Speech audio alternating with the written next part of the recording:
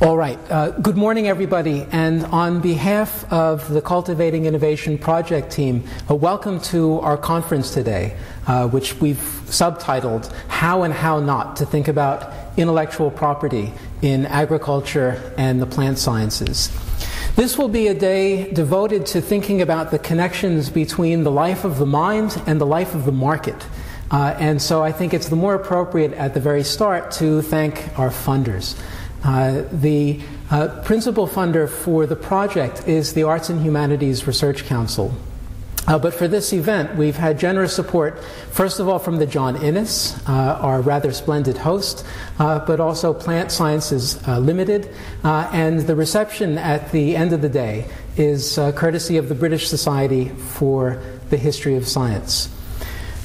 It's a particular pleasure to be at the John Innes Center for a meeting like this for a number of reasons. First of all, you may have noticed out by coffee, Sarah Wilmot, the archivist and librarian here, has put out a rather remarkable display of archival materials which are to do with the connections between agriculture and plant science and intellectual property. The John Innes is a treasure house of research materials, and I think what Sarah's put out there is just a small sample. But do enjoy that during the coffee periods and otherwise.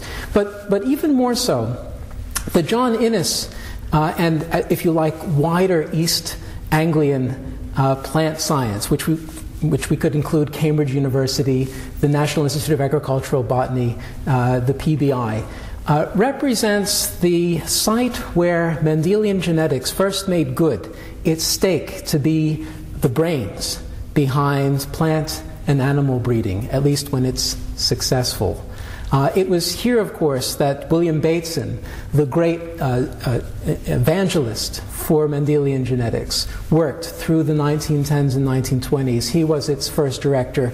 And from then, right up until the present, the John Innes has been at the center of this kind of activity. Indeed, even more so than we could have realized when we scheduled this conference to be here to happen now. The events have made this even more the case. Courtesy of Sarah, I have here a screenshot from the Norwich Evening News, 29th of March, 2015. Norwich bred broccoli gets patent. Just read you the little bit, because I'm going to come back to it. A new variety of vegetable bred in Norwich has been granted a patent after a legal victory. The Beneforte broccoli was created by Professor Richard Myvin when he was working at the John Innes Center during the 1990s. The new broccoli variety is rich in I was practicing this before, glucoraphanin, I'm going to try, a substance which research suggests could help to maintain cardiovascular health and to help reduce the risk of cancer, and is now available in supermarkets in the UK, Europe, and USA.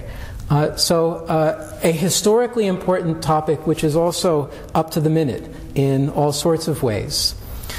So again, we've given this a provocative title, How and How Not to Think About IP in relation to all of this.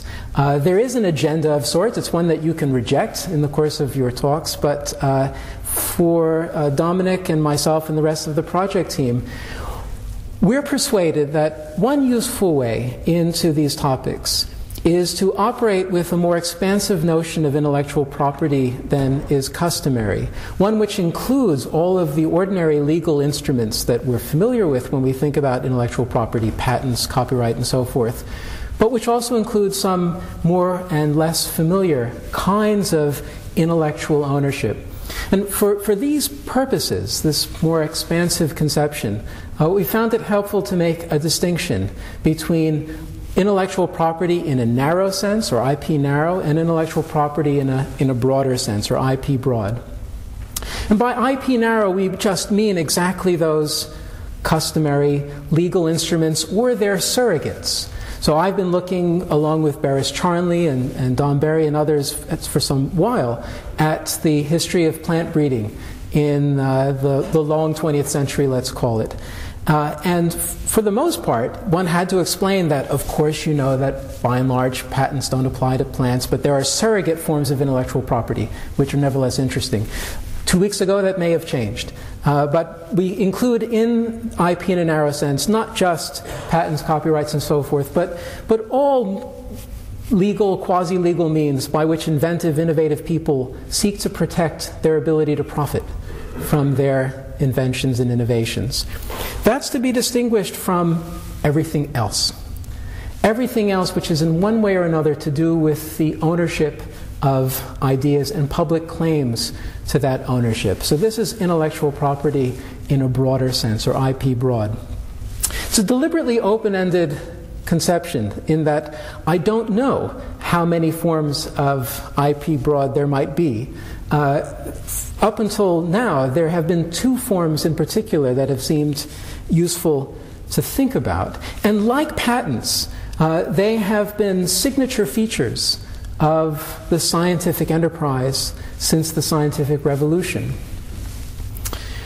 One is familiar and one is not. The familiar form of intellectual property in a broader sense are priority claims. Claims to have got there first. I've got Isaac Newton here because Newton famously, venomously fought with Leibniz to get public credit as the inventor of the calculus.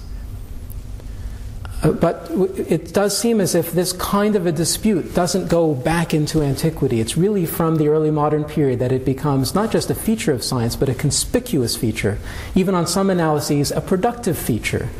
That the sciences function to the extent that credit is public credit, to get one's name on a law, for example, as Newton successfully did, is how one gains success. Less familiar form of intellectual property. In this way, this is the most controversial and innovative part of our proposal, is to identify what we've called productivity claims. Claims that a particular theoretical, empirical body of knowledge, set of principles, underpin technical or technological success in a particular domain. Here, in the way that Newton is the emblem of priority, Francis Bacon is the great spokesperson of the notion that science should be pursued because science is useful. And the historian Peter Deer, I think, has rather precisely identified what he calls the truth usefulness circle as starting with Bacon, something we're all familiar with. Why is a particular technology or technique so useful? The answer comes back because it is founded on true principles. But how do we know whether those principles are true? Well, if they weren't true, they wouldn't produce useful techniques and technologies. That's the circle which has become part of the public identity of science. And again, as with patent claims, as with priority claims, it becomes part of the public enterprise of science from the 17th century. Now, the notion that productivity claims should count as a form of intellectual property may not be obvious, and I think I could usefully reflect on it just a little bit more. Why include productivity claims along with priority claims and patent claims?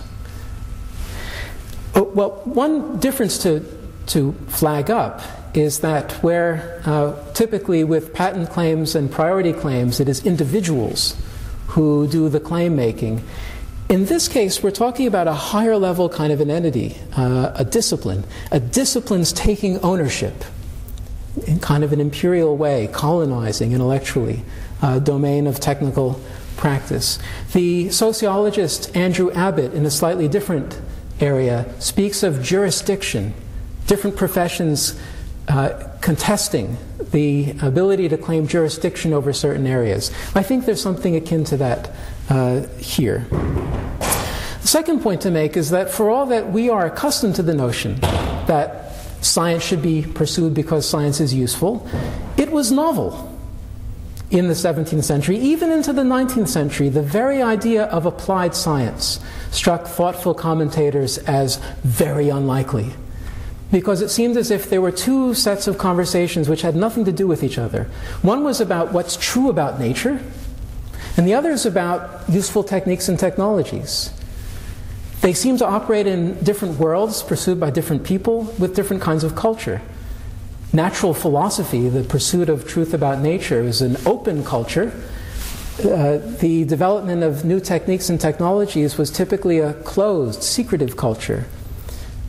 So people like John Herschel up into the 1830s could register their amazement that there ever came to be such a thing as applied science, the notion that the truths discovered could actually translate into the useful. We've lost that, but we shouldn't. Not least because, as with patent claims, as with priority claims, productivity claims are contested, historically and even at present.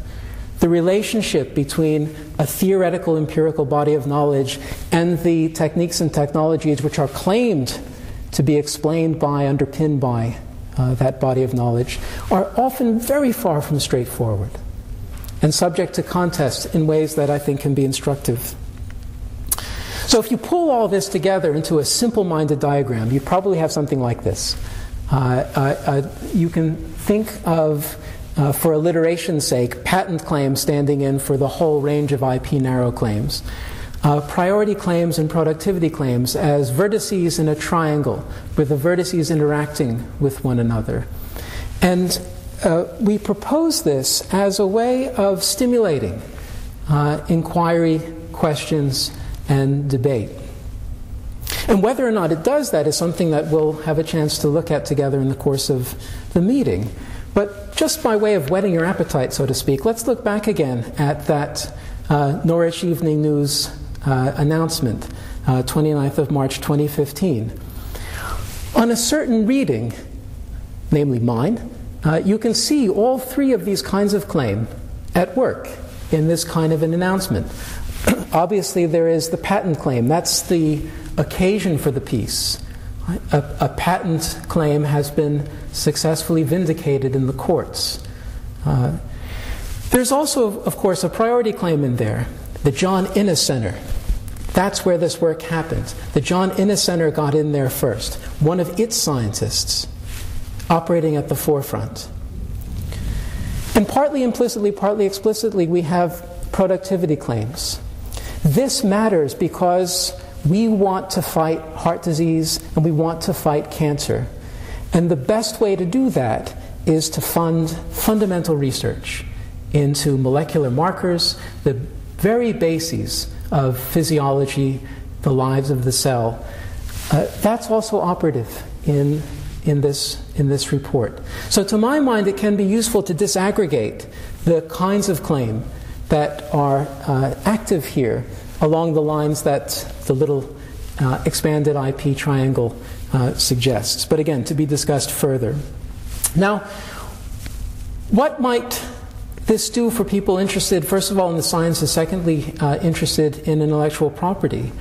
As I say, the image is offered as a kind of question generator. I can testify from my own experience as a historian that when one begins thinking this way, one becomes attentive to new kinds of question, new kinds of sources, new possibilities for answer.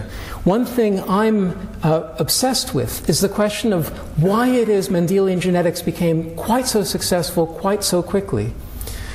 The further one looks at the difficulties faced by William Bateson and his compatriots in making the case for Mendelian genetics as just what breeders need, the more complicated comes one's attitude toward the old answers that Mendelian genetics was just useful and was recognized to be thus, and so it inevitably took over.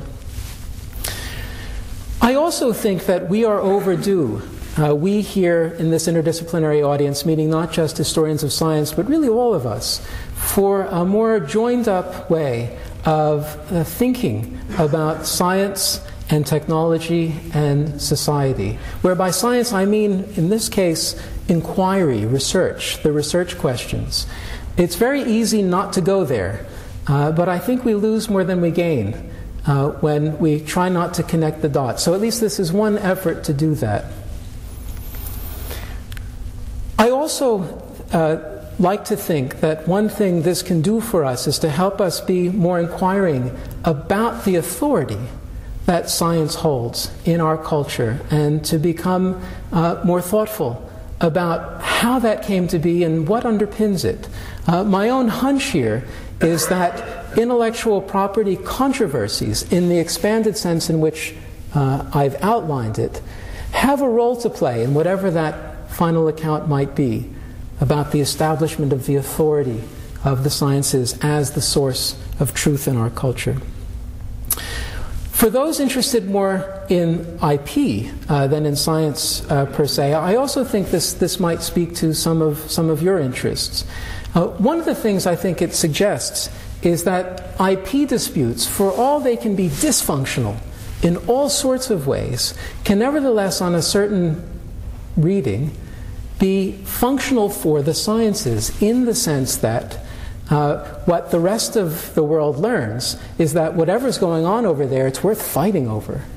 Whatever truths have been found about the breast cancer gene, about a new way of breeding broccoli, it's worth people expending an awful lot of money to fight for the right to profit over it. It must be valuable. Something exciting is happening there.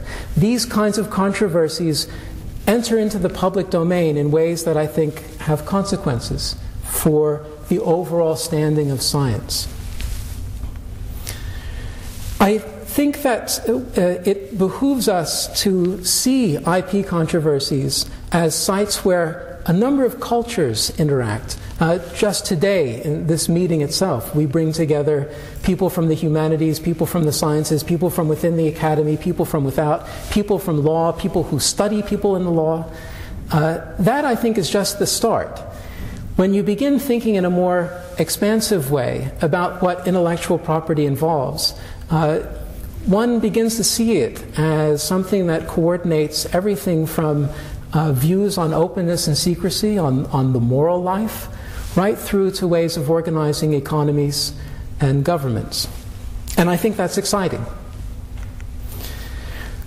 Finally, and this in some ways reiterates the first point, again, ownership grabs can be creative. And I don't mean by that quite to give the positive evaluation the word creative has. I don't mean that we have to endorse them, just that things emerge from them as well as being torn down by them. And again, our curiosity should be excited by that.